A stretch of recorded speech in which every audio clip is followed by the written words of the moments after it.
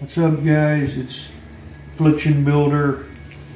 I'm out here in my garage, and I'm just going over some engraving I'm doing. A lot of this stuff done by hand is a lost art, and a lot of the old guys that did this have passed on, and there's not a lot of people out there doing this by hand. There's a couple of people on the internet I see doing it, but not a whole lot. Most of this today, the engraving is done on lasers with pre-programmed designs, and they get a design, they put it in a laser printer or burner or whatever. I don't know much about that, and they do like 10 or 12 of these. And just to show you, when you do this by hand, it's very time consuming because you're drawing it, you're cutting it out, and then after you cut it out, you have a couple options. You could use like a flat graver, some guys use, and they remove the background that way to kind of make the design pop out or look three-dimensional, if you will. Sometimes you could leave it. This is just I've been working on this probably about 2.5 hours now. This is just a little Glock 26 barrel that I made to go inside of this frame. And then you can see with the two-tone color, it kind of pops out. When you look through the windows, you'll be able to see the engraved barrel. That was kind of like the design I was going for. Try to, make it look all like one piece. So this is stainless steel, and you can see on this side,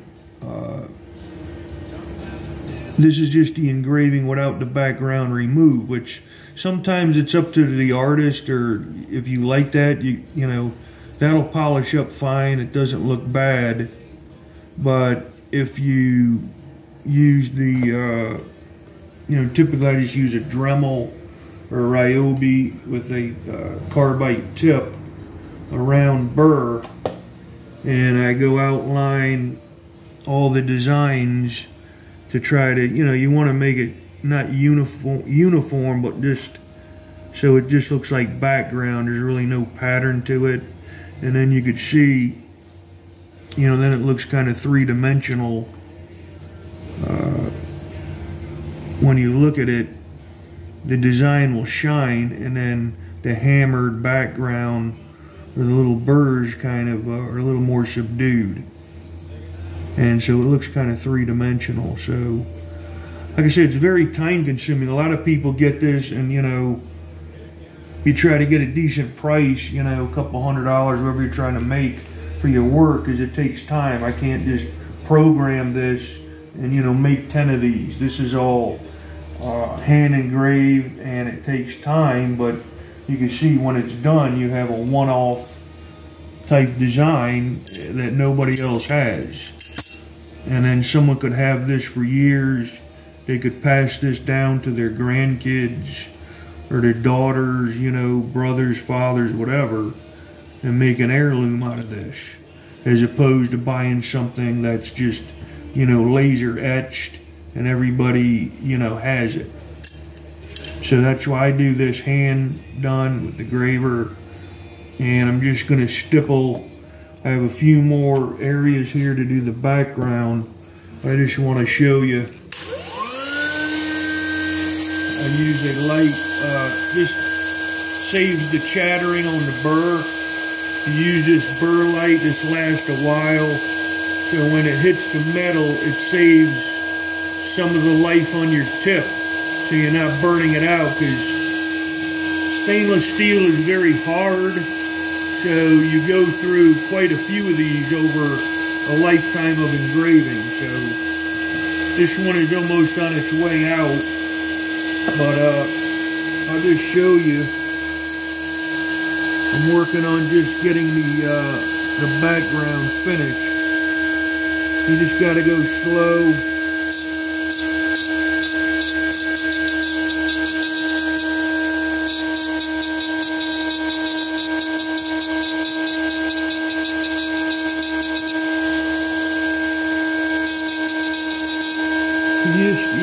You're just going like a coloring book. You're just going the outline, background.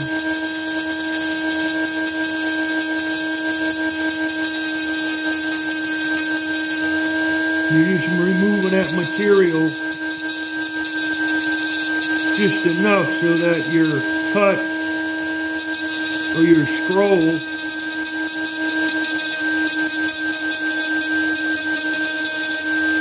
will look three-dimensional.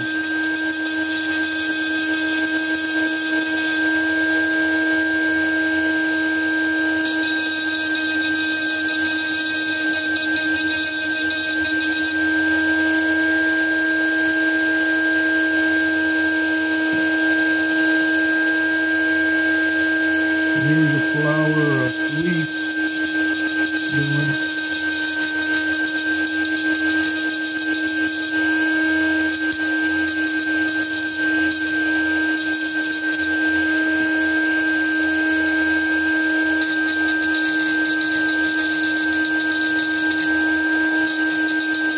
You try to break it up so it doesn't look too, just kind of blends in. But you definitely have to have a steady hand so you don't just mess up your work.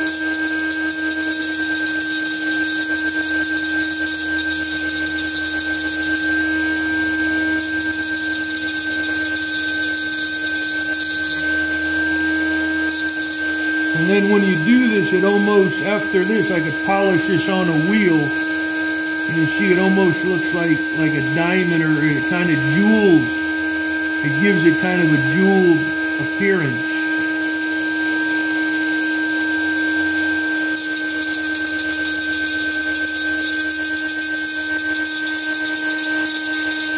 It also sometimes, if an engraver, if you make a mistake sometimes, removing the background will allow you also to kind of blend in a little mistake here and there.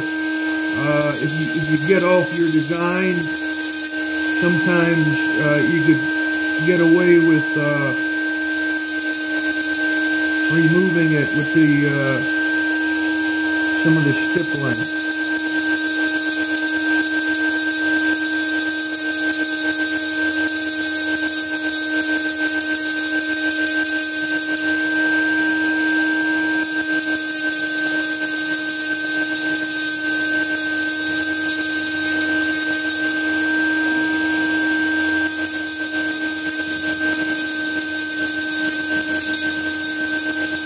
Like I said, you want to let the, shut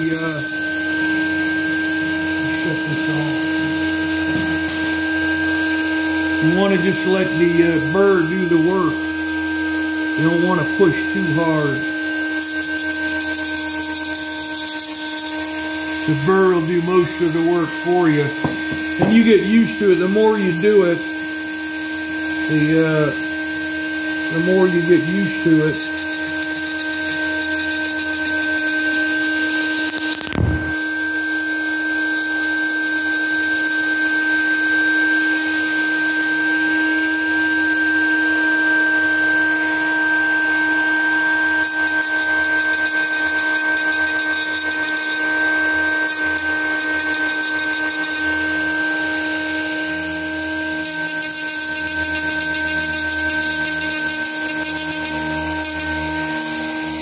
So I wanted to show you guys that. Thanks for watching it. Like I said, it's a lot of people aren't wanting to learn this, and it just takes patience. It's not too hard, but it does take a lot of patience and time. I just want to show you that, and I hope you enjoyed it. Hope you might have learned a little something, and you know, if it's something you want to get into, let me know. I kind of could do a video of kind of the tools and that I've accumulated to do this work. But thanks for watching, guys. Be safe. I'll see you next time.